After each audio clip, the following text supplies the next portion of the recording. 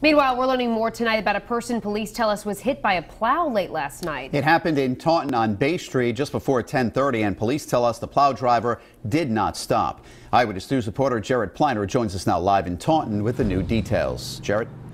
Mike and Shannon, we're on the 700 block of Bay Street to be exact. Police tell us this woman has significant injuries, extensive, multiple broken bones, and her neighbors tell us she is a quiet but nice person. A Taunton woman hit by a plow overnight. Police say 63-year-old Cynthia McDonald was hit in front of her Bay Street home when she went out to shovel around 10:30. Detectives do not have much of a description. That's all she was able to identify was a yellow plow. From what we can tell, the plow was up, and she wasn't struck by the vehicle. She was struck by the plow. She was able to scream, and her neighbors were able to assist her, come out and cover her up with a blanket till the EMS arrived.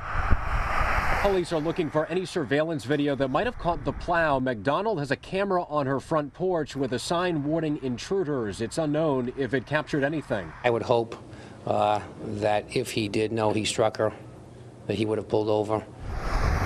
As for any truck damage people should be looking for, police say that might be the reality in other cases, but not necessarily this one. You might see a headlight lens or some damage to the passenger side right of the vehicle, but we don't believe that she ever was struck by the vehicle itself. She was struck by the plow.